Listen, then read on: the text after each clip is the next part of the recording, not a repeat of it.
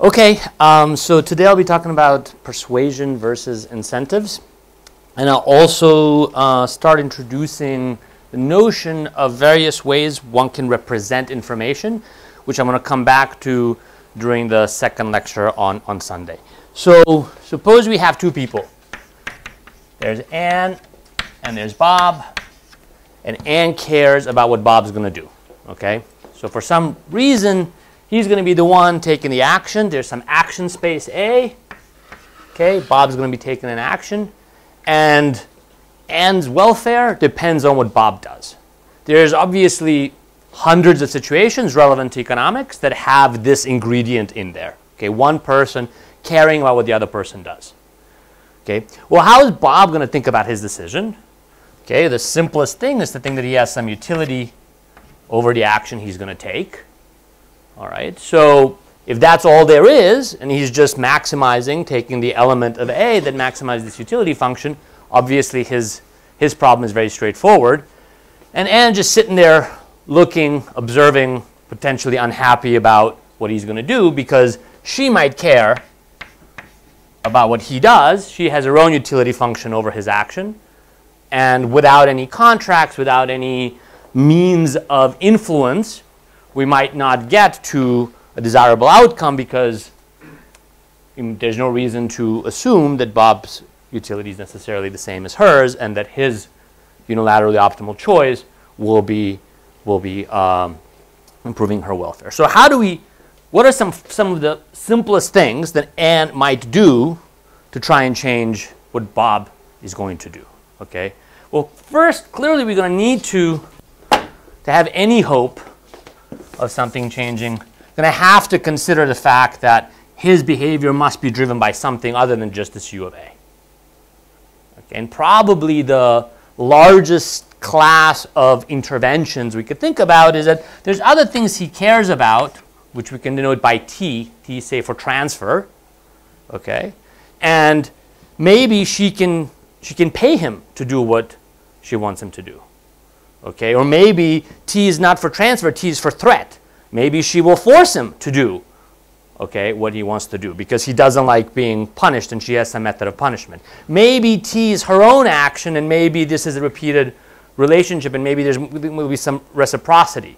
Okay, but in general, what a lot of incentive theory is about structuring some way for one person to influence another person's action by thinking about some sort of transfers that change the marginal utility of the action that we care about the element of this A.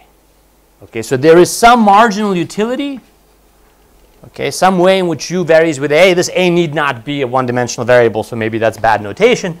Okay, some way in which Bob's utility is affected. And any attempt to change the marginal utility, we might want to call incentives. Okay, let's just, for purposes of today, let's just define incentives as that way of changing behavior. So far, all I want to do is set up a taxonomy. Okay, I want to distinguish between incentives and persuasion. And the way in which they're different is that when we're going to be talking about persuasion, we're going to be talking about how to influence people's behavior through information, we're explicitly defining it as being not this sort of approach. Okay, so we're not going to be thinking about changing marginal utilities. Instead, the study of persuasion, the study of information design, is interested in settings when there's some uncertainty about something. There's a state space. There's something that people don't know about. Okay? And the fact that Bob might not know exactly what the state of the world is means that his marginal utility from a given action or his optimal action might change depending on what he thinks about the unknown state of the world. Okay? And then you can obviously see that obviously the difference here is that Anne doesn't get to choose the state. We can't kind of set out, okay, the way we could set out thinking about what kind of transfers I could give you in exchange for an action.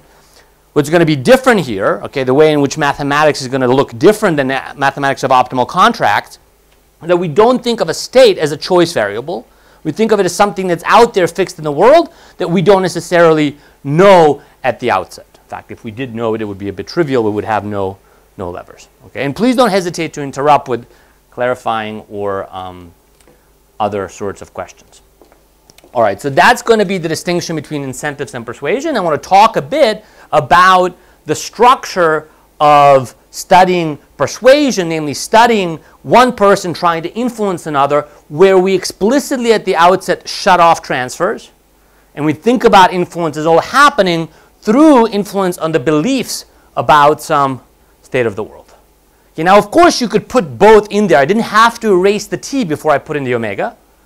All right. In fact, Ben's going to be talking, I believe, on Sunday about some of the problems and some of the approaches to studying combination of information design and mechanism design. Okay, information design, mechanism design, very loosely you can think of them as some kind of sort of analogs of incentives versus persuasion. It's not quite right. Okay, it's not quite a clean isomorphism. Okay, but right now I'm sort of be introducing persuasion as one of the examples of what we'll think of as information design more broadly, and Ben will talk more about that later this morning. Okay, so let's think about a persuasion problem. We have the state space, okay, and we start off with some common prior about the state space. Okay, mu naught is an element of the distributions over omega. Okay, so this is the prior belief. And even if we're going to think about environments where Anne might actually know more than the Bob, we can still sort of, this has been standard approach in game theory for a long time, start off with there being some common prior, and perhaps she'll learn the state and he won't, and she'll have some ways of conveying what she's learned, etc. But we have some initial, at the sort of, you know, the beginning of the world, distribution over these states. And at the outset, we'll think for sure, Bob, that's the only thing he knows. He just knows the initial distribution of the states. Okay, now a lot of models in information economics in the mid-70s and mid-80s concern particular methods of information transfer, particular methods of Anne influencing Bob when she knows the state and he doesn't, and their technological constraints on what can she say given what she knows. Okay, so I'm not going to give a whole overview of that strategic communication literature, but I'd like to understand sort of, I'd like for everybody to be on the same page as to where what I'll be talking about stands in relation to that. So if you think about, just to make things concrete, think about a cheap talk game. So Crawford Sobel, 1982. We say Anne has observed a state, she knows it, and she can send any message she wants. Okay, Anne sends a message to Bob, and this message is entirely unconstrained in a sense it doesn't enter anybody's utility function. It's just a choice. We could now, of course, as long as these are not entirely opposed utility functions, we can think about, well, how much can Anne change Bob's belief through the messages that she sends? And of course, a key constraint is going to be some kind of a incentive compatibility constraint, which is if we have an influential equilibrium and the messages actually influence what Bob does, that means these messages actually convey information about the state, we need to make sure that, in fact, Anne wants to send the message we're saying she's going to send in equilibrium. Okay? But that is a form of persuasion where, as we'll see, we can think of this incentive compatibility constraint as a shrinking of the set of information environments, set of signals that can be conveyed. Okay, I'll talk about that in a moment. Of course, we didn't have to do cheap talk, right? There are other models like this. Some are the ones where this message is a verifiable message. It doesn't have to be exactly equal to the state, but it has to be constrained by the state in some way. Like, for example, the state has to be inside the message and so on. All right? There's signaling models where any message is allowed, but which one you get to send depends on what the truth, how costly they are depends on what the truth is and so on. But all of those, my claim is going to be, are going to have the feature that in equilibrium, whether it's an equilibrium of a cheap talk game or a signaling game or a verifiable message game, if we step back and look at the equilibrium, whatever Anne said to Bob whether it was by getting a lot of education in a signaling game or just saying something in a sheepdog game, what she said and how that in equilibrium related to omega was information. Okay, so now I want to just take a small step aside and just talk about formalizing information. Okay. So I'm going to think about what is information. We fix the state space. We fix the prior. Okay. Information is going to be the joint distribution of truth and data. Okay, so this is truth, okay, which we can think of what in the three kind of models I discussed, something that N knows exactly at the outset. And this is data. These are the signal realizations. Okay, so this is the thing that in our setting Bob gets to observe. So always and everywhere we can think of information as some relationship between what was actually true and what was observed. And I'm going to throughout kind of always think of in the background, however else we might represent information is just some instantiation of this object. Excuse me.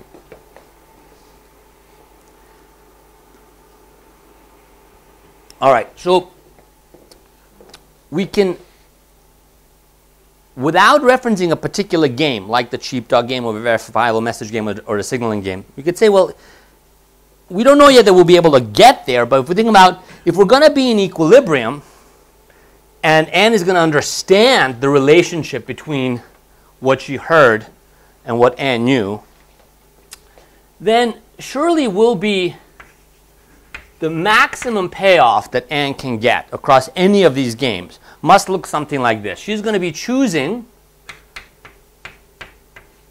suppose for a moment she can choose, and then we can discuss some settings where she might be able to choose. She's going to be choosing, so this is meant to be like a little curly pie. That's the element. Okay, that is an example of a signal structure or an experiment in Blackhorse terms, or there's lots of equivalent terms that get used there. This is this joint distribution with truth and data. There's a set of all of them. What is this capital pi? It's just delta of omega cross S. And you can think of, pick any S you'd like. We'll have some results that without loss of generality, this S does not need to be very big. In particular, we'll be able to restrict attention to S, which is no bigger than the minimum of the state space and the action space. But that's just an aside for now. Okay, we're maximizing pi over pi. And then we're thinking about maximizing now. Anne is the one providing information. We'll depart from that in a moment. But she cares about this V of A. Okay, she might care about V of A omega. But we have to have now, of course, some map as to how is this influenced by this. Okay, there's going to be obviously some expectations out here because what data is generated depends on this. And we could start expanding this problem. So we could start saying, well, there's got to be, from this Bob's utility U, there has to be some A star of mu sub S. Okay, what is mu sub S? It's the posterior belief that you go from the prior to the posterior based on what signal was generated and what signal realization you saw. This A star of mu sub S is going to be the arg max, the best action. There has to be some action that's optimal for Bob, given that he observes some piece of information from some information structure. Okay, is that clear? Do I need to write this out more explicitly? Sure.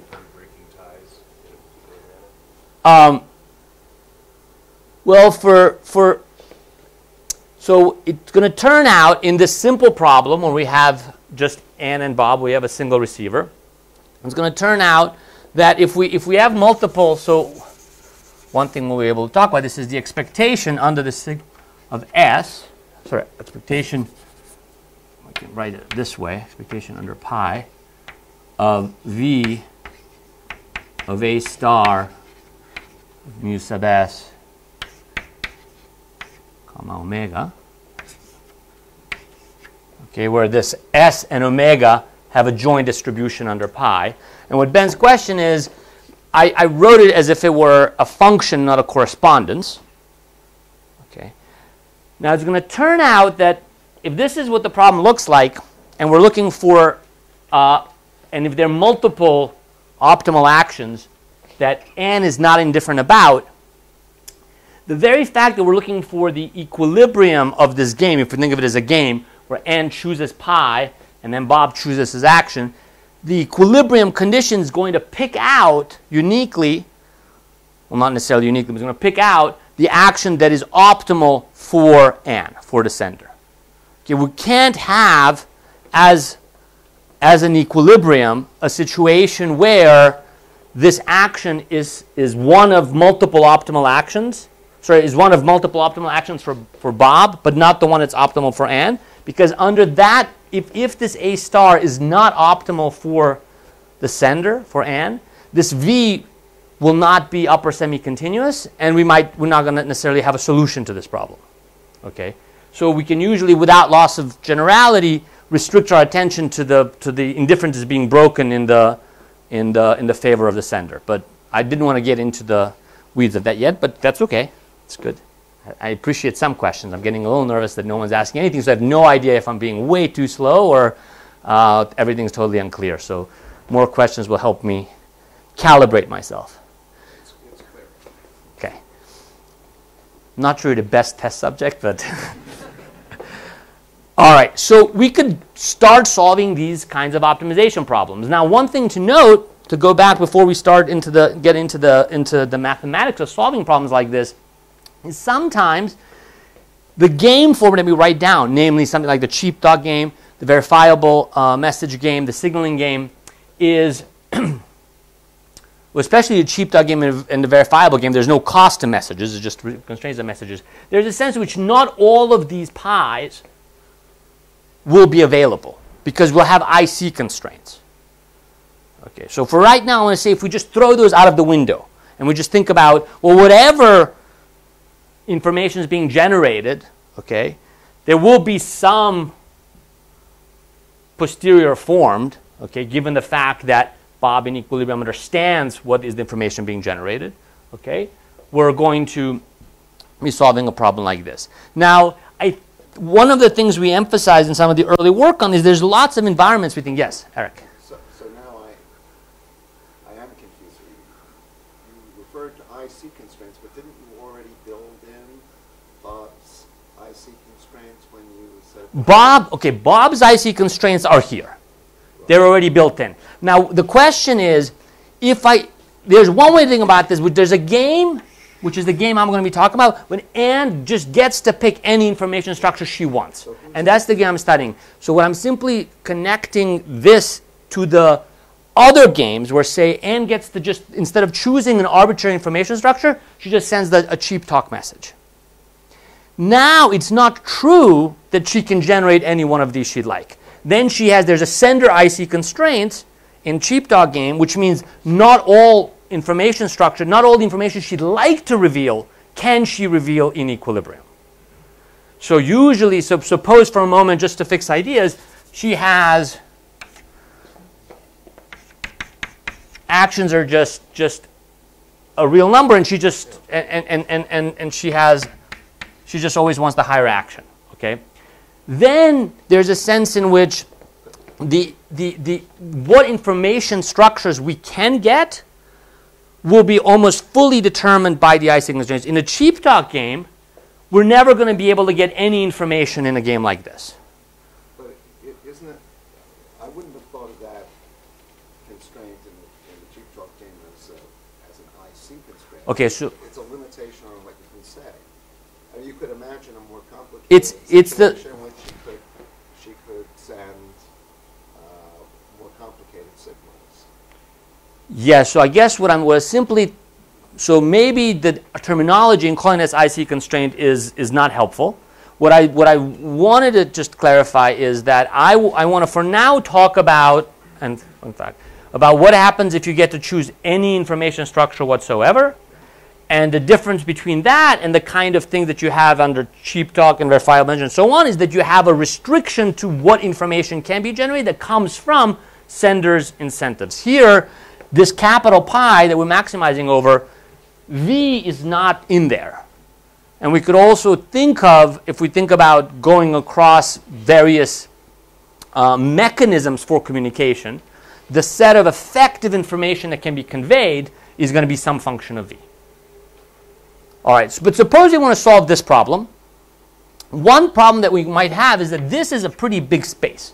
The set of all distributions over the state space and the signal realization space. And if you try and sort of do this in a sort of knee-jerk reaction and start writing this out and start taking derivatives and setting derivatives equal to 0, it might not be the most productive approach. Okay, because this space that you're maximizing over, especially once you have more than a couple of states, is sort of gets quickly complicated. Things are not necessarily continuous in this space. And so what I really want to talk about is transforming this maximization problem. And this will be first out of the couple of ways I want to transform it over the course of the 2 lectures. But the first I want to talk about is one which is I think the most useful. So the thing I want to note is that as we've already discussed, okay, if we pick a signal, an information structure, and we get a signal observation, we get a posterior. Okay, a posterior is an element of delta omega. Okay, that means that if we pick a signal, okay, we can think of this as inducing a distribution over these posteriors, because for a signal induces a distribution over signal realizations. For every those signal realizations, we have a posterior. So from the ex-ante perspective, a signal induces a distribution over beliefs. Okay? And it's going to turn out it'll be very helpful to think of signals as distributions of posteriors. Okay? I'm going to just start with some very simple observations about this mapping. Okay? And I will often use a letter like tau to be an element, and I'll stop using an element of delta delta omega. And I will sometimes use the notation, I'm going to say that the bracket pi equals tau if the distribution of posteriors induced by the signal pi is tau. Clear? Okay, so let's talk a bit about some of the taus that we get. First thing to note is, again, we have our prior mu naught. That's given. Suppose we pick some pi, and we want to know what is the expectation given distribution of posteriors induced by this pi of mu sub s. Just of mu sub s. If I haven't told you what pi I've picked, can you answer this question? Okay, and what is the answer? Prior. It's the prior. Okay, the expected posterior equals the prior, and that's true, of course, for all pi's. Okay? Moreover, not only is it true that whenever you pick any information structure, the expected posterior equals the prior, the converse, so to speak, also holds. Okay, so we have a result.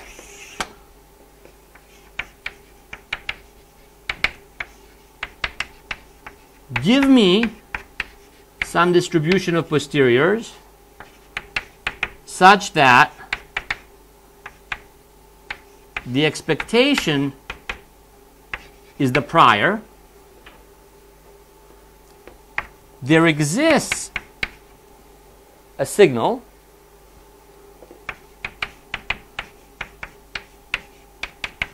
that induces that distribution of posteriors. Okay, it's an unsurprising result. You might call it obvious. Basically, prove it just by inverting Bayes' rule. Okay, but it's an important result for us because it means we can move freely. To the extent we're in this world, where it's only the posterior that influences the objective function, okay, and the distribution of that posterior with the state, we can move freely between thinking about choosing an information structure and choosing a distribution of posteriors.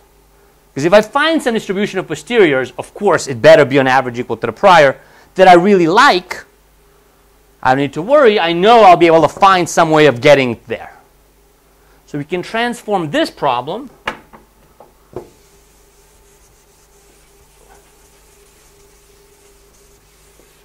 into this problem.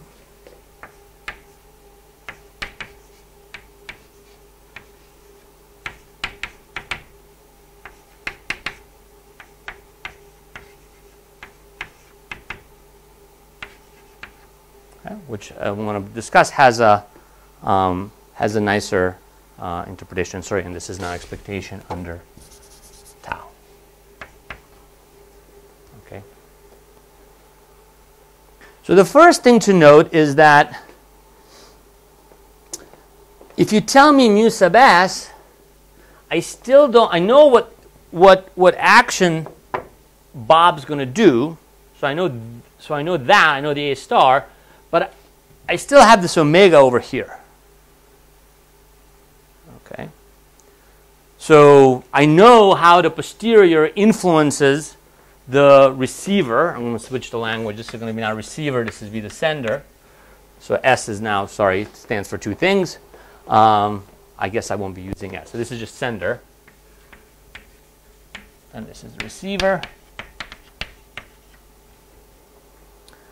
So we need some way to get rid of this omega for this formulation to be helpful. It's going to turn out that's actually pretty easy, okay? Because if I tell you that sender induced some distribution of beliefs, okay, and the realization was such that receiver's posterior was 0.2, and therefore A star of 0.2 was taken. Do you already know how much sender likes that action? Well, you don't know omega. You don't know exactly what the state is. So is there something that you know? Do you know anything about sender's beliefs? Do you know what sender is going to think the state is when the receiver thinks the state is likely to, has a 20% chance of being right, let's say? What does the sender think at that point?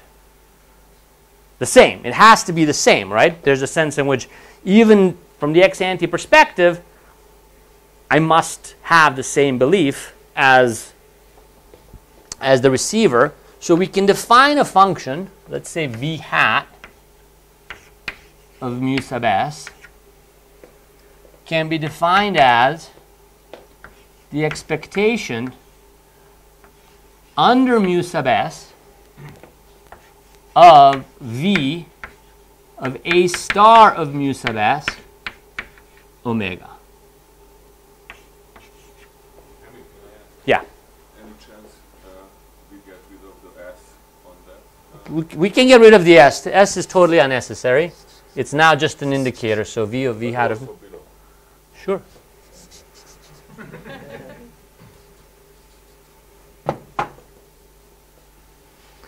All right.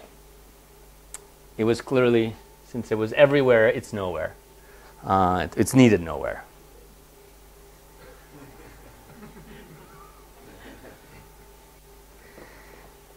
So what is this? This is, we can think of this as the sender's value function over the posterior beliefs induced.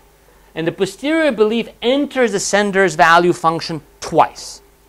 Once because it influences what the receiver is going to do, and once because it influences how much the sender like that.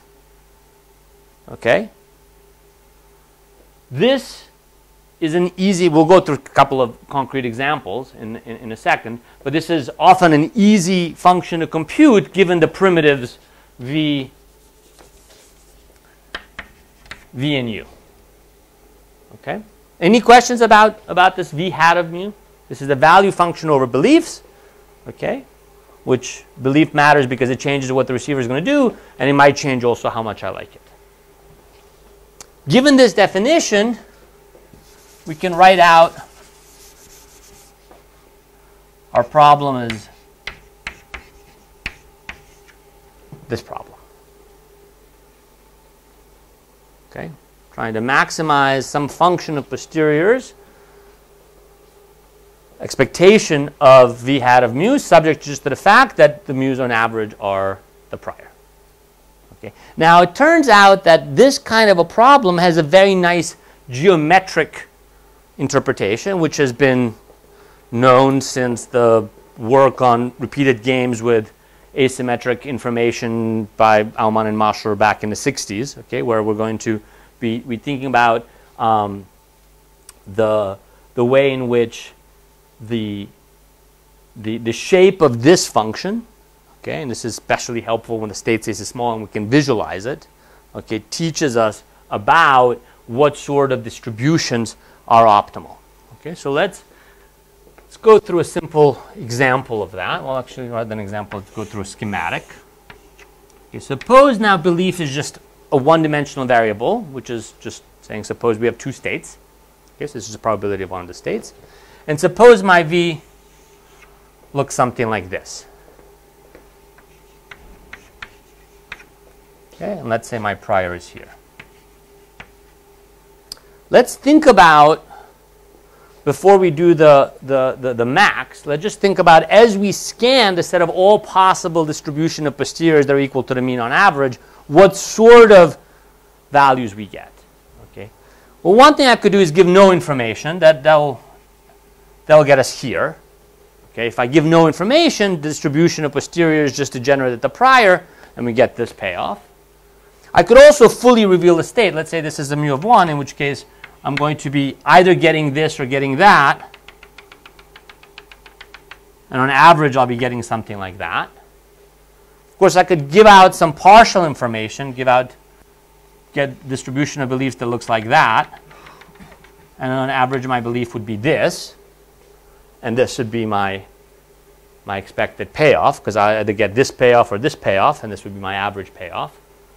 So what you immediately see is that if I start taking combination of points on this value function and look at where they intersect this vertical line, which is no longer so vertical, okay, this vertical line, that's telling me what my payoffs can be. It will have to be some intersection of this vertical line and the convex hull of the graph of the value function.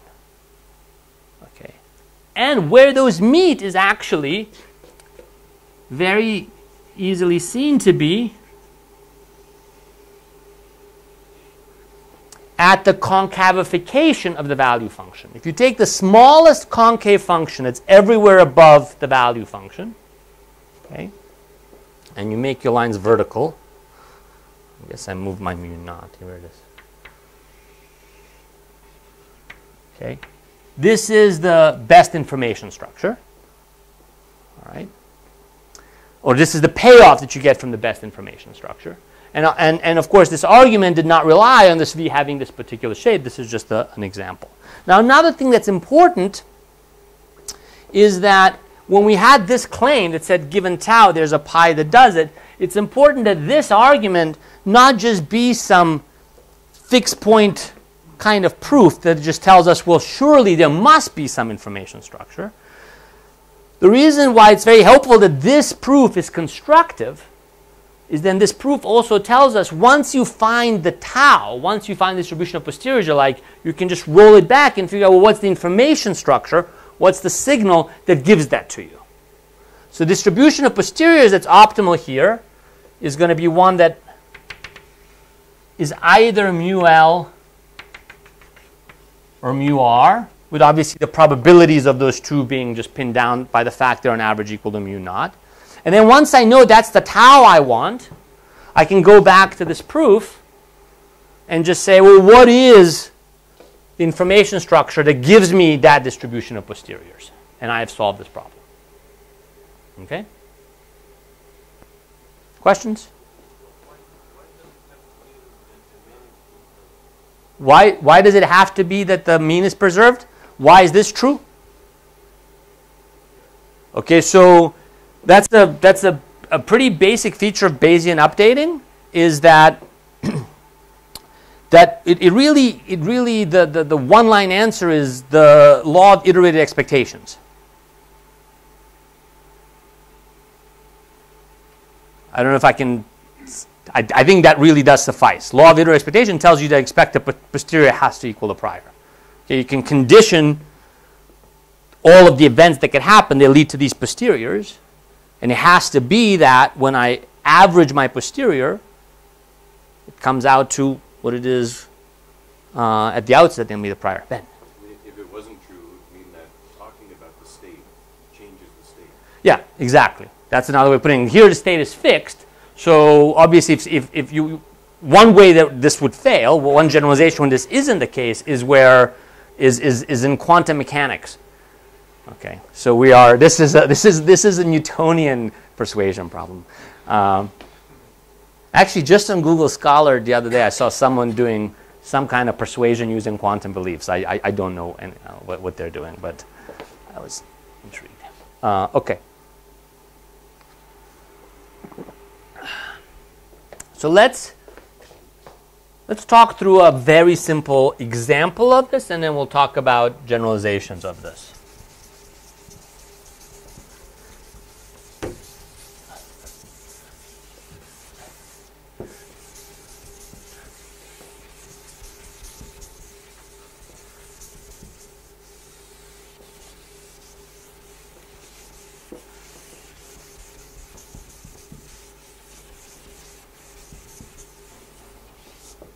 So probably the simplest persuasion problem we could write down is one where there's, say, two states, left and right.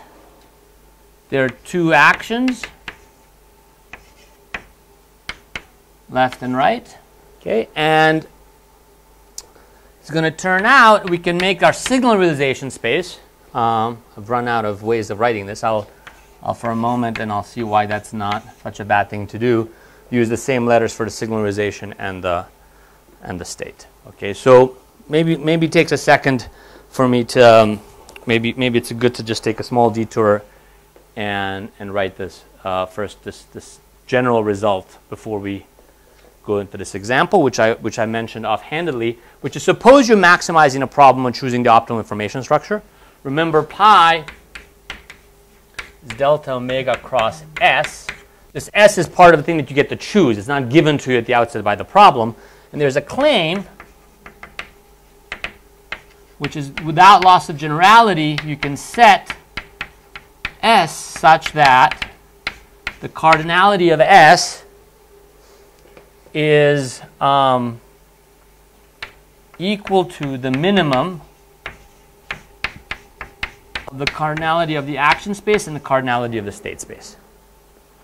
Okay, and this is really a combination of two results, namely that you never need more signalization than there's actions, and another separate argument for all you don't need more signalization than there's states. Yeah?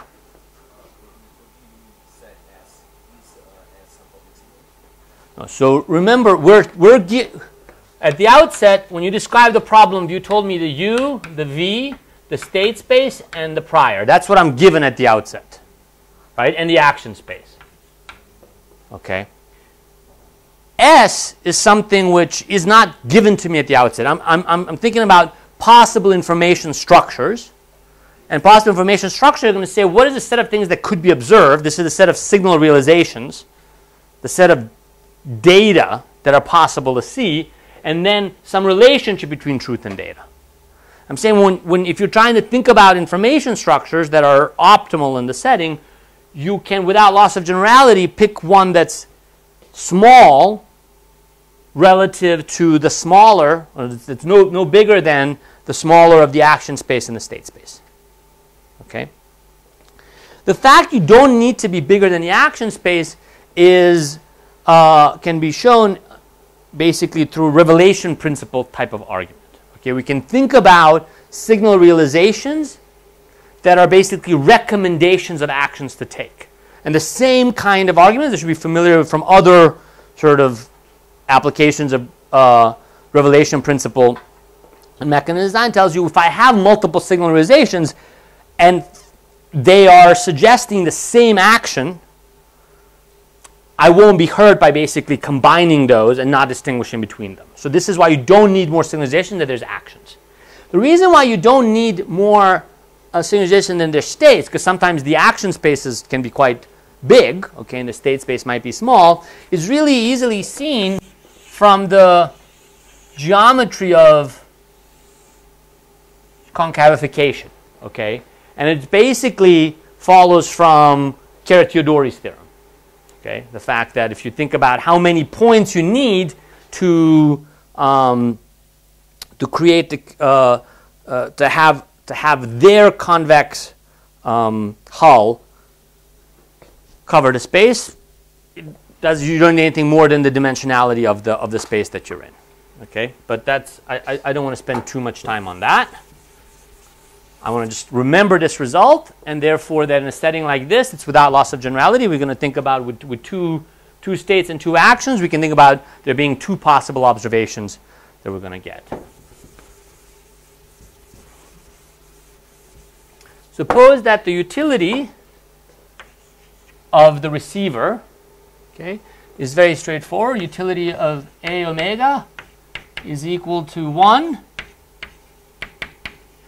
if the action equals the state. And suppose that the utility of the sender is equal to 1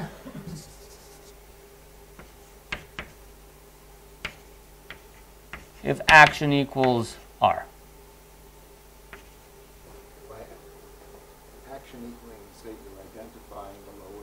Oh, I did. So yes, I did. Action equals.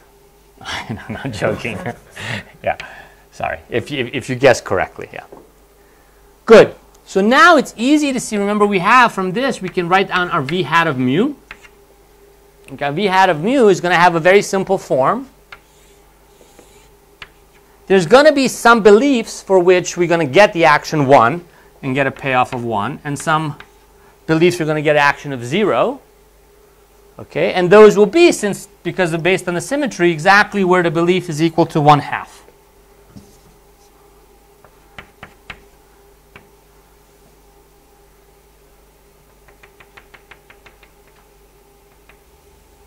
And as I was arguing earlier, we can make this an open circle and this a closed circle, because if we tried, of course, we could make our receiver break indifferences differently, but if we do that, we won't have a upper semi-continuous function here, and our maximization problem is going to be undefined, which means that the only way of breaking differences that's compatible with equilibrium is the one that's Sender preferred. Okay? So in this simple example, let's suppose for a moment that the prior is equal to 0.3. Okay. The concavification argument tells us, okay, you want, this is where colors are useful, but that's your concavification, and your payoff is going to be right here, and the beliefs that you're going to be inducing are 0 and 1/2. Are there colored? Is there colored chalk? Oh, there is a little bit. To use some purple, you know. That's good enough.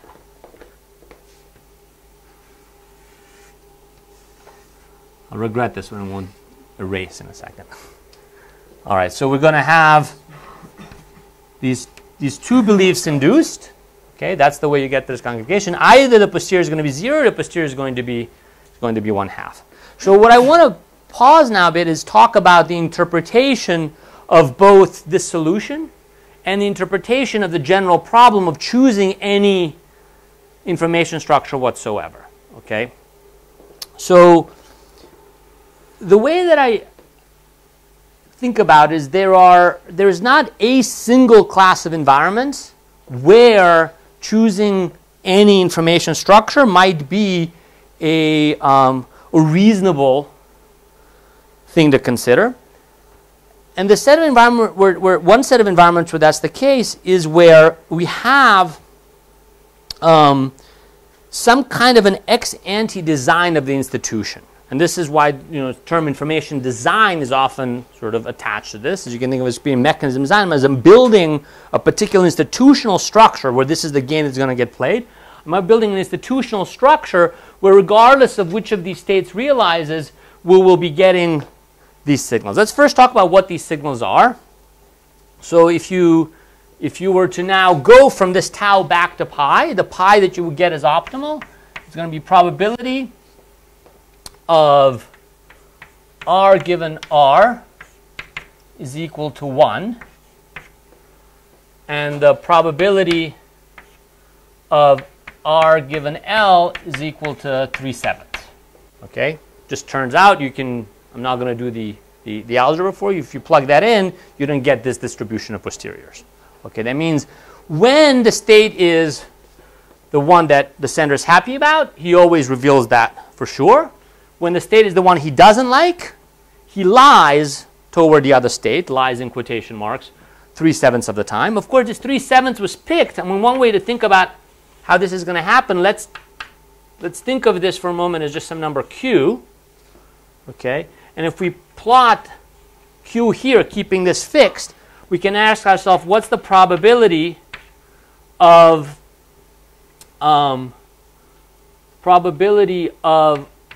r given r? Okay, what's the posterior when you see this high signal? Okay, and that's obviously going to be a function of q. When q is equal to 0, okay, when you never lie, what's this equal to? What is it?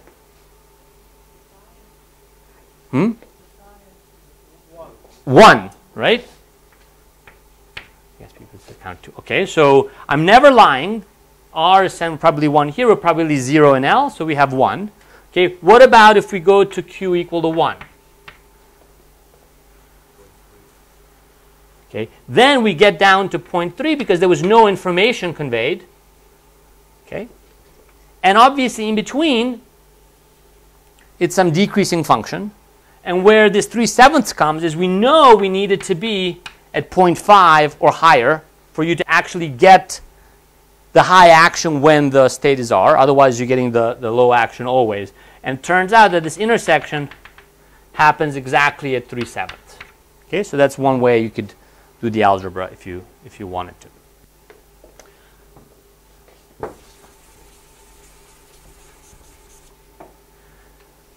So what are some examples of institutional settings where you might be able to commit to always give the high grade when the situation is good and give the high grade some of the time when the situation is bad? One has to do with, in a sense, one interpretation I like has to do with a very kind of physical nature of information generation. So one story we tell in our first paper on this is sender is a prosecutor. He always wants to send a person to jail. R means guilty, L means innocent. Okay, 30% of people are guilty. Okay, so the prosecutor always wants conviction. The judge, I guess you can think of it as a civil trial, which won't work because in a moment I'm going to give a murderer example. I guess it's the civil trial of O.J. Simpson, something like that. So a civil trial regarding murder. He just wants to convict if the probability of guilt is more or less than a half. You might say, well, how would in a setting like that a prosecutor ever be able to generate a signal like this? Like, what would that mean? What would that mean physically? Like, if you're a prosecutor and you hire an analyst and he tells you, you know, this is the information you want to generate, what kind of an argument would give that? So I'm going to give just a very simple, concrete example, just as our first example out of many as to how you get to control the information environment. Suppose that we know we have from the scene of the crime, we have the blood of the person who is the perpetrator. So we have that. We have a sample, and we could do a DNA test on it. We could do a, test of whether it's blood type A plus, A minus, A positive, A negative, and so on. But you don't have to. The whole idea is the prosecutor here, obviously you might worry about the defense. We'll talk about that on Sunday. We'll have some multiple senders. For today we have only the prosecutor. The defense here is realistically completely inept. So he gets to commission any test that he wants. And suppose he says, well, we know that the blood type of the perpetrator is A. In fact, we might also know that it's A positive, and we may also know, in fact, the whole sequence of the DNA. We might know all kinds of things about this test, but it says, all I want you to do is figure out whether my defendant's blood type is A or not.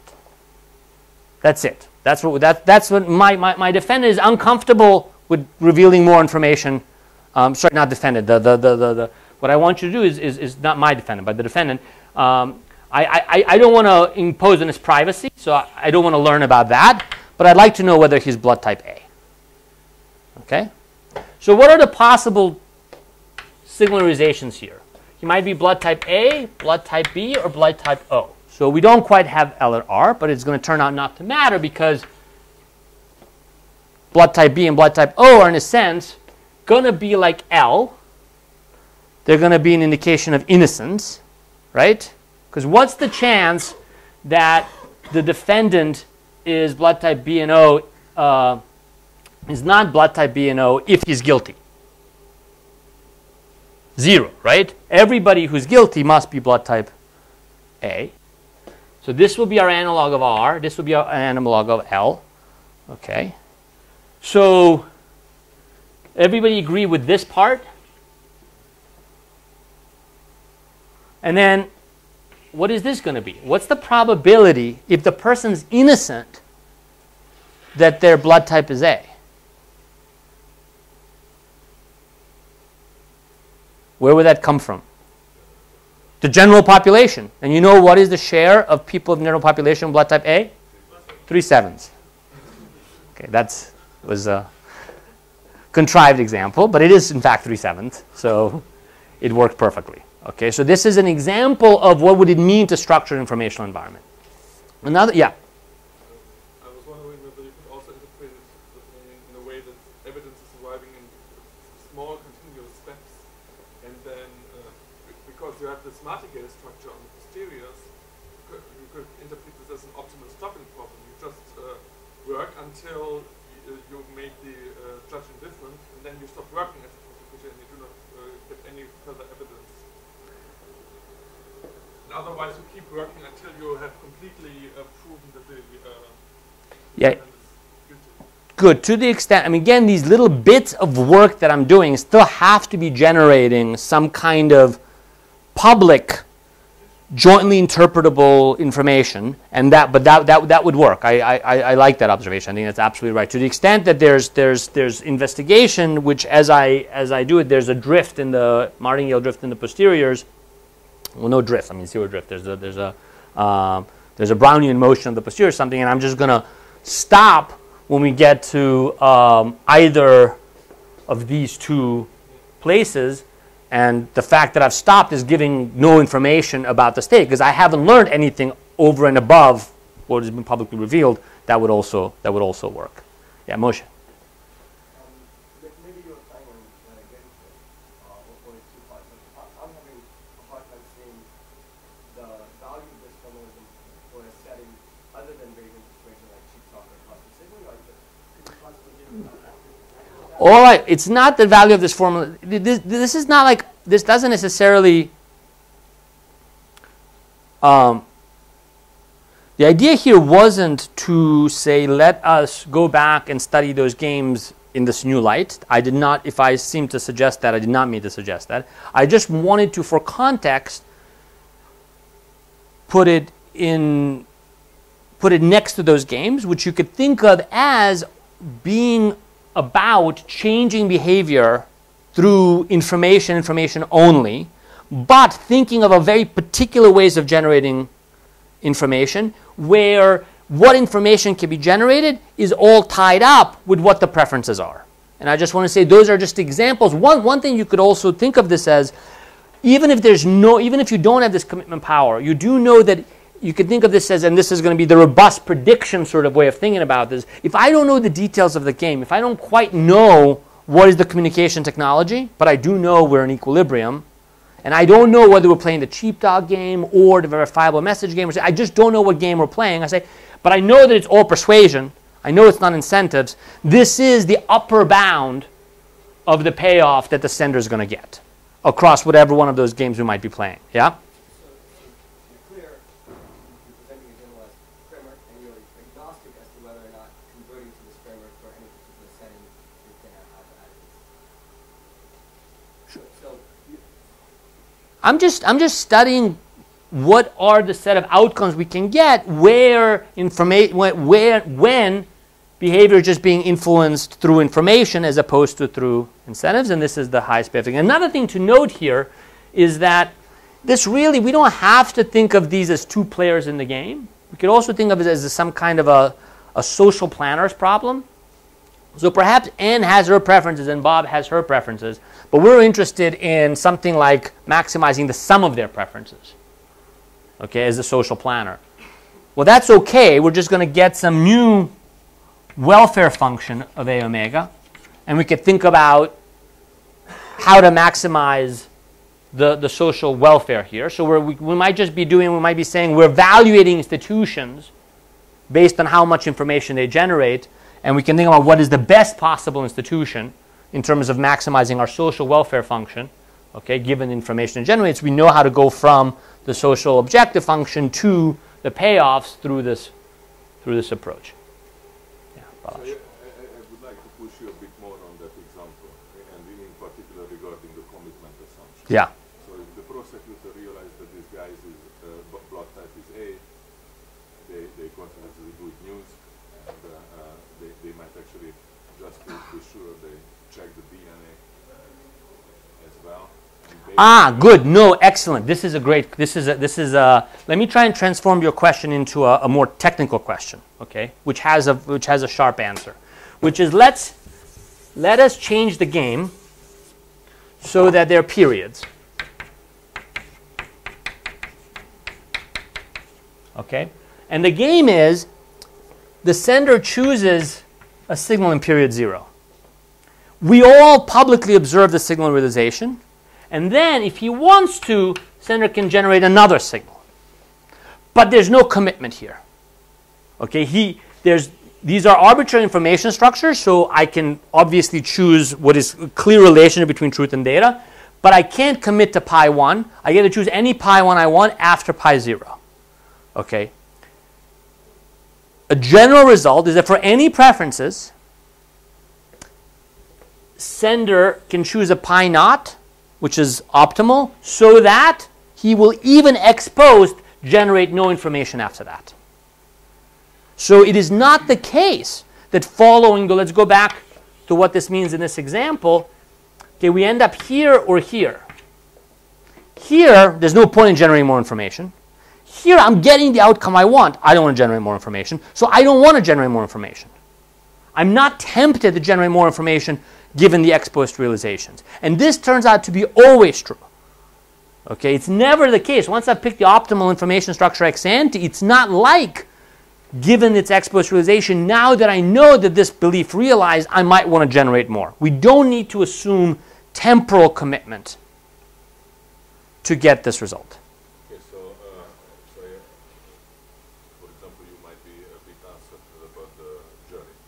You understand that actually they would find the DNA evidence way more convincing. Good. We can talk about that. That's not going to change this. So we can add some receiver private information about their preferences or about the state, and nothing's going to change. And I'm in fact planning to talk about that. But we agree for this example, there's no commitment problem. He doesn't want to add more information. But I'm saying that it's not just in. Okay, so are you saying it's not clear why this holds in general? Okay, so let me explain why it holds in general. Because it should be clear from the geometric solution why it holds in general.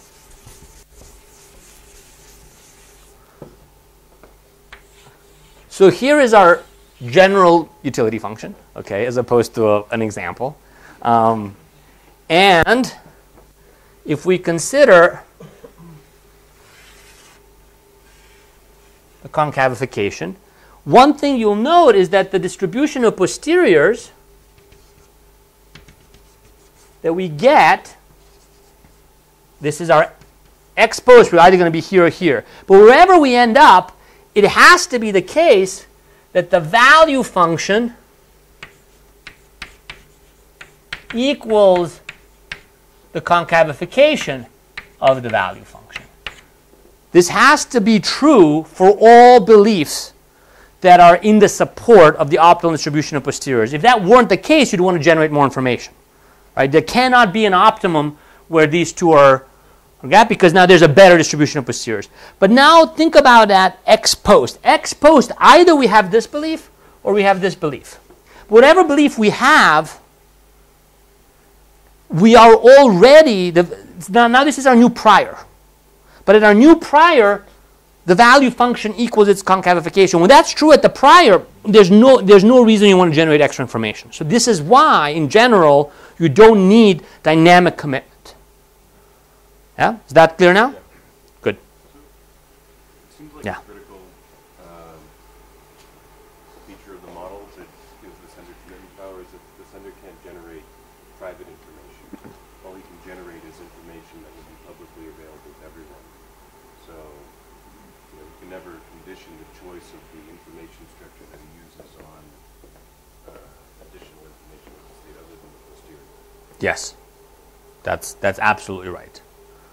And as soon as that's not the case, we have to turn to what I had been calling IC constraints, unfortunately, but whatever is the right term for it. We have to start interpreting the sender's action. What's nice about what makes this set of models tractable is that when we think about what the receiver is going to do, it's entirely driven by the information structure that was chosen. Who chose it and why is of no relevance. There's no sort of interpreting the motives of others in this approach. And as soon as there's that private information leakage, now we have to actually worry about, the receiver has to care about what the sender wants. Here the sender's preferences are of no interest to the receiver. He does not care whether this was generated in order to try and sway in one way or another, or was done totally at random. Right? There's no skepticism of any kind. So does prosecutor know for sure whether the person is guilty or not? Or Okay, does he so also learn? no. So if he knew the truth before he got to commission the experiment, this obviously would not work, because he would now be tempted when the guy is guilty. Okay. What? Oh, sorry. To provide more evidence. Right. Exactly. So. But in practice, prosecutors are supposed to release all of the details of their investigation. Correct. So the one way to think about it is the prosecutor is choosing how much information to get. Right? So don't tell me too much. Right? Well, prosecutor is not right, exactly. So this is where the commitment power comes. There was a Supreme Court case saying the prosecutor is not allowed to learn something privately, say that the guy is guilty, and then not show that. So there's a sense in which the law, which was put there in place to protect, provides commitment which might hurt an equilibrium. I know the prosecutor has to release exculpatory. Yes. evidence. Even if it points to guilt, he has to release. Well, he wants to in this case. In this case, he wants to. So no, all I was saying, the fact that he has to release exculpatory evidence, coupled with the fact that he wants to release the whatever is the opposite of exculpatory, the culpatory evidence, in this case, kind of provides him with commitment. Okay. Some other examples I wanna, yeah. So can we interpret the commitment as not temporal, but as comparing to cheat talk, committing to a particular information structure? You have to release whatever distribution of the signal is, given the realization of the state. Even if you know the state, you still have to release the distribution of the signal. Sure. Yeah. Absolutely. And so that's the IC constraint at the beginning you were mentioning, because comparing to cheat talk, you might know the state, but in cheat talk games you might have some IC constraints that restrict the set of feasible information structures that you can choose. That's right Yes. inside IC. Whereas here you can choose any information structure you want. You have to commit them power. Yeah, exactly. So another example I think fits well is, for example, deciding a grading scheme. Okay. So suppose that students are either high quality or low quality. Okay, and I'm trying to get them to be hired by, you know, some firm upon graduation, and I get to give them grades. Okay. So then what I might do is I might decide on a curve and say, okay, I'm going to decide on a curve where in my world, okay, the truth is this is kind of overly discrete for student quality. Truth is 30% of students are good and 70% of students are bad. So there's a natural grading curve that says, okay, you're going to give A to 30% of students and B to 70% of students. That would be the fair grading scheme. Okay? And if you do the fair grading scheme, you're providing all the information, and this might be good for the employers that know what to do, but you could just decide, actually, university mandates a grading curve. Okay, usually they only mandate a max, but where you have to give an A to half the people. That might be one way you might want to do it. Okay, you might want to do it differently. Okay, this turned out not to be the best grading curve. The grading curve you want, it's going to turn out in this example, you want the grading curve where you have to give A to 60% of people, and you can give B's to 40% of people. Okay. Why is this grading curve helpful? Well, because with this grading curve, what you're going to do is you're obviously going to give A to everybody that's actually good. But now that's just 30. You need to give more A's. How many more A's would you need to give? To get to this grading curve, you need to give exactly 3/7 of the bad students an A. And if that's what you do, then this grading curve is going to get everybody with an A hired. Okay? And you're getting 60% of people hired. You could never come up with a grading curve that's going to get more than 60% of people hired. And just like our prosecutor in that example could never get the judge to convict more than 60% of people, but he can get to 60% with that particular blood test. Yeah? But here, you don't have, firm doesn't have a capacity constraint. So you assume that firm would hire all the 60%. Yeah, sure.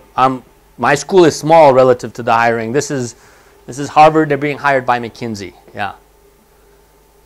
So another example in the prosecutor case would be to say that the city just undersizes the lab relative to demands, so that they just can't do blood tests. Right? I'm not sure why you're getting exact asymmetry between the accuracy on the R and L then. You either do a blood test or you don't, and if you don't, it might be because you were just up against this capacity constraint with the lab.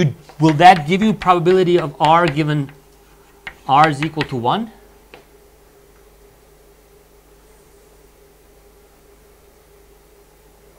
I'm not sure. I don't know that you're wrong, but I don't see immediately that you're right. All right, let's see. We are going till 10:30, right? Okay, so then let me talk a bit about some extensions, because there's a lot of extensions that I think are important to make this more realistic, and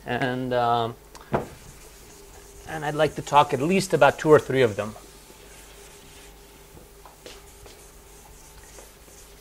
And what I'm going to mean by extension, I'm going to think about ways in which we could enrich the model, and the key question I'll be asking, it's not the only question to ask, is just, will the concavification approach still remain in our toolbox as a solution?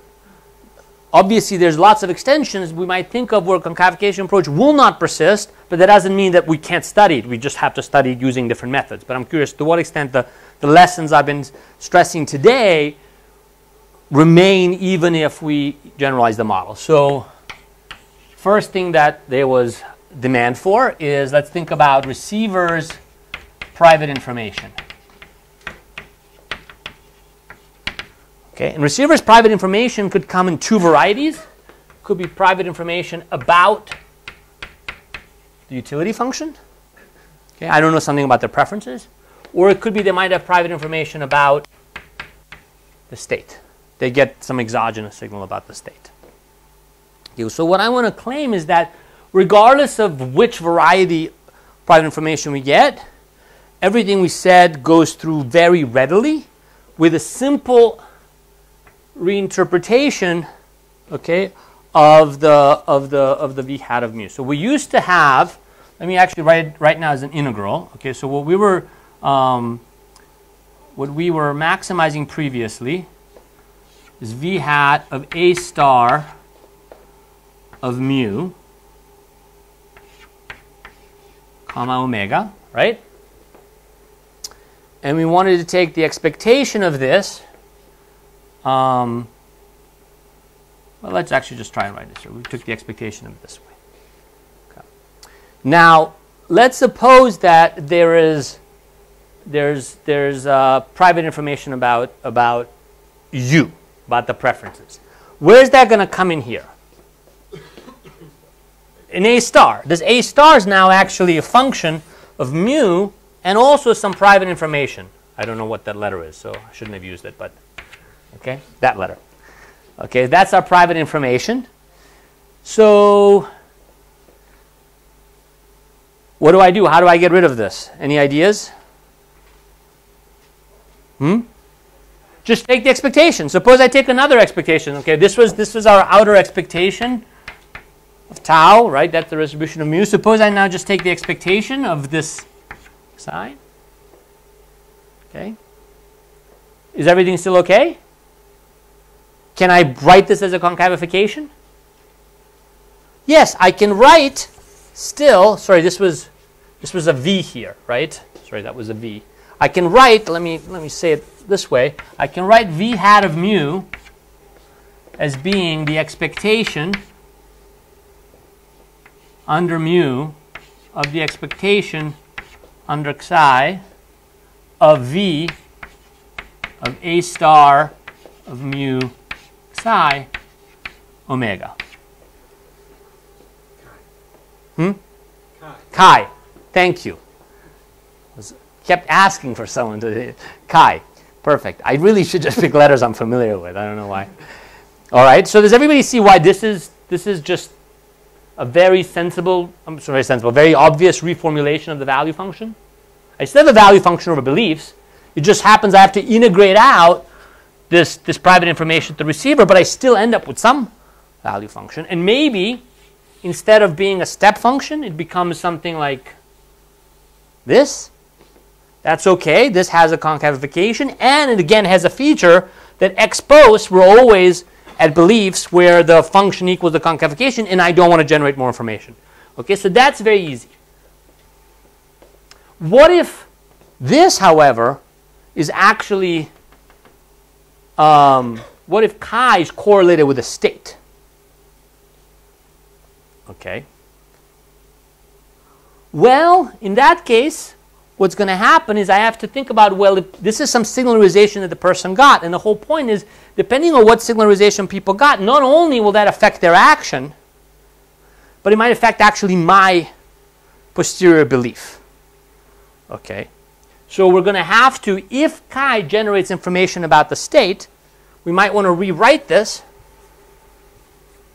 Okay, so there's various things that we might see. Okay, and then there's going to be not only, you can think of this as the belief that they would have had without the information.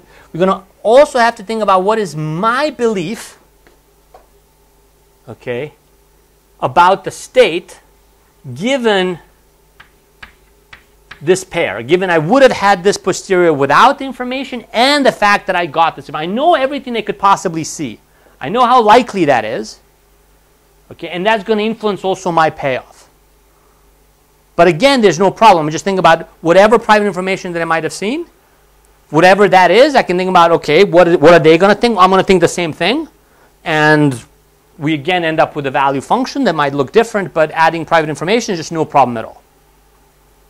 Okay? Yeah? Can you change the information structure in this last case? You can now for distribution over the three things. So it can be the semaphore, chi, and sigma. And do basically the same thing, but now with Well, I'm here assuming this is private information, so I don't actually observe what they have.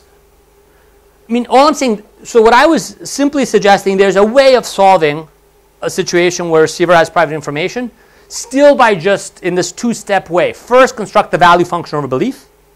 To do that, you're going to be integrating this private information. And then you still have a value function over beliefs, go back to the original problem. I'm just saying that that approach is still there.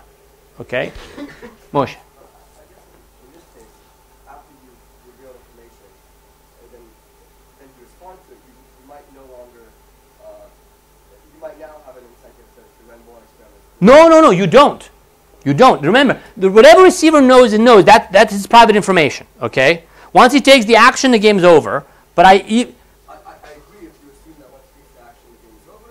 However, in this setting... Correct. If I get to see him, if we have some game where he's about to take an action, but he can retract the action, so that's in a way of saying, I generate an experiment, then he tells me something about what he learned, and I can generate another experiment, then it's not obvious I never want to generate a second experiment after he tells me what he learned, especially if he does that with commitment. That's totally true. Yeah. I agree with that. What about some other, yeah? So it seems that here there's another crucial assumption is carried here, is that the signal structure is still have to be public, regardless of the private information. So suppose that we're ruling out in information technology that allows the setting to screen over different types. Good. I have not talked about screening. There are people who have worked on the screening problem, and there's a paper by, someone's going to help me remember all the 5 authors, by Kolotilin et al. Was he the first? Is he the first? Is he the first? There's a paper by Kolotilin et al. Showing that if receiver has private information and sender can do one of two things. He can just generate a signal or can try and screen and offer a menu of experiments. You get one depending on what type of what type you report to be. That in fact trying to screen does not get you a higher payoff than simply sort of solving the problem we just discussed. So that's not obvious, and the fact that screening does not help is not something I've showed here at all. That's in that other paper, but screening in fact is not helpful here. It's not helpful. It may be helpful in general. They give conditions. Correct. I'm sorry. So I misspoke.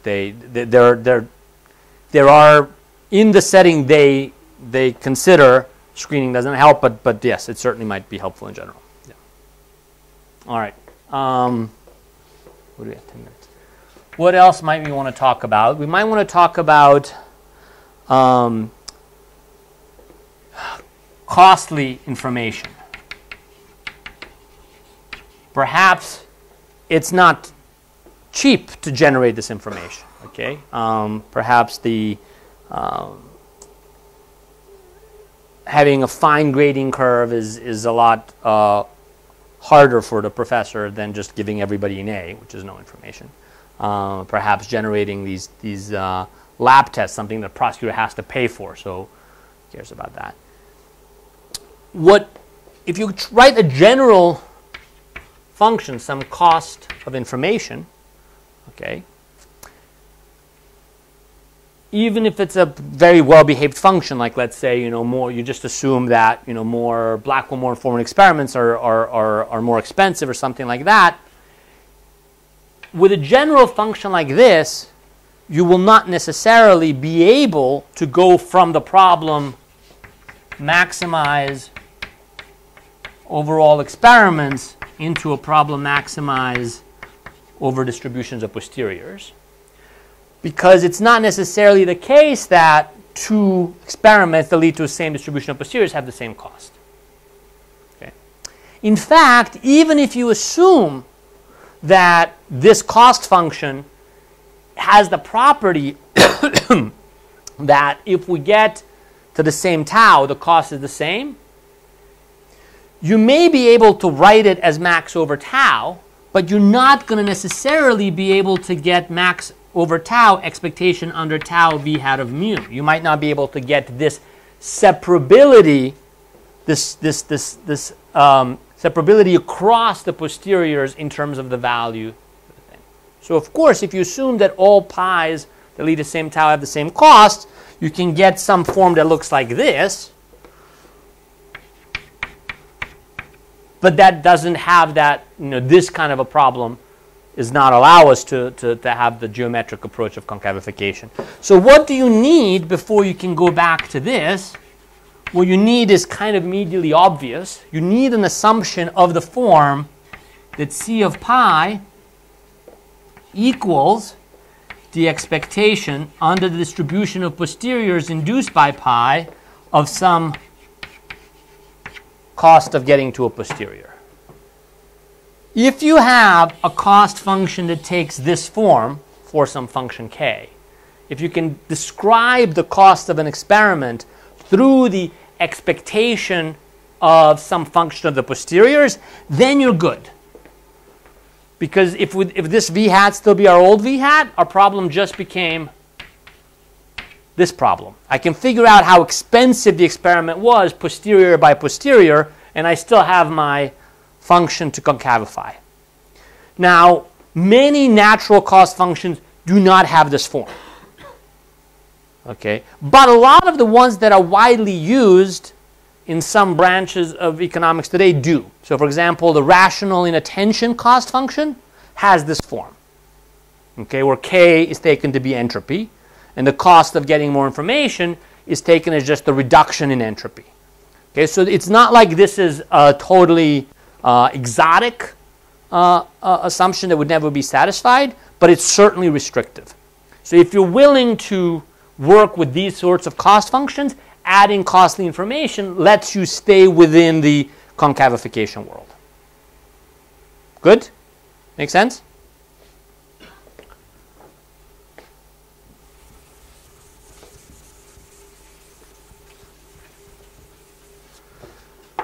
What about if we have heterogeneous priors?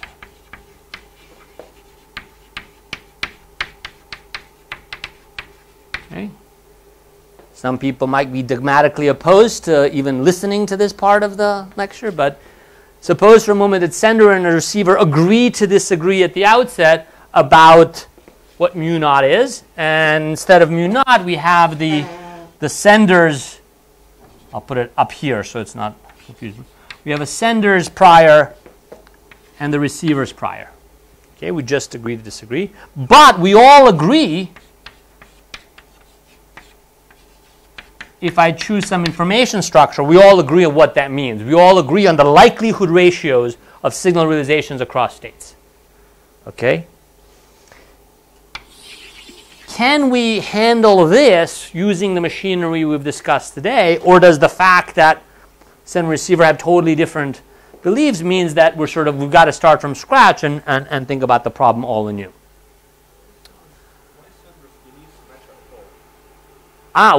Were sender's beliefs anywhere? When I wrote down v hat of mu, what form did it take? What was v hat of mu? It was v of a star of mu. Whose belief is this? Receivers. Omega, good. All right, so there's no sender's belief there, but remember, there was also, to the extent that v depends on the state, we have mu of s here. So sender and receiver's beliefs were both in there when they were the same one. So in fact, we're going to have v hat of mu s mu r, which we don't want, because now that's not a space that's the one that we were in. Sender's beliefs matter because they tell us about how he feels about particular actions. When sender, because remember, sender can have a state-dependent utility. That's why sender's beliefs matters. If we had v of a, then sender's beliefs would not. Well, I don't even want to say that. Sender's beliefs. Okay, so that's the issue. Okay, so the reason why this is not going to be a problem, the reason why we can actually easily handle this as well, is the fact that if you start with two people, so here's just a question. Suppose we start with two people, mu s, with the priors mu s and mu r, and let's say this is all I've told you. All I've told you, there's two people. One has a belief s, one has a belief r, and then they both see some piece of information. By piece of information, I just mean something that has a likelihood in each state. And let's say I tell you mu r became mu r prime, or mu r hat. I'm telling you what happened to this posterior. Is that enough information for you to tell me what happened to this posterior? And the answer is yes. If you tell me two priors, okay, and you tell me a Bayesian with this prior goes to this posterior, I can immediately tell you what posterior Bayesian with any other prior would go to. Okay, this suffices for me to figure out what mu hat of S is. Okay, because I can, by looking, as long as these are interior, of course. If one of these is not interior, then this does not hold. Okay, so we definitely, when we consider heterogeneous priors, they're both in the interior of the state space. They're non-dogmatic priors. So this tells me that I can basically write sender's posterior as a function of the receiver's posterior. There's a simple formula for this once you tell me what the difference in their priors are. And therefore, I have a very simple v hat of mu, which I can think of as v hat of mu r, put it right in differently. And just this expectation now needs to be taken with this modified sender's belief, which I can back out from the receiver's belief. And again, we're going to end up just with some value function, which will concavify. So heterogeneous priors do not give us any problem in using the concavification machinery. Okay.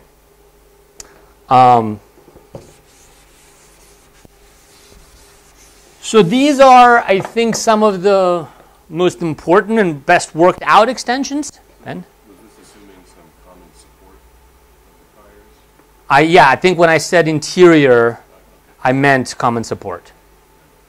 Yeah, common support priors. Otherwise, you can't, yes. Yeah. No states are ruled out by one and not the other. There's a recent paper doing the non-common support. Go back. Yes, yeah, there is, exactly. But then you don't get this. So if you don't have common support, then he does not, of course, solve it using the concavification argument, because the approach now has to be different. Yeah, this is not meant to be an exhaustive list. I think we're out of time. I'm happy to take any burning questions, but also happy to move the conversation to something with caffeine.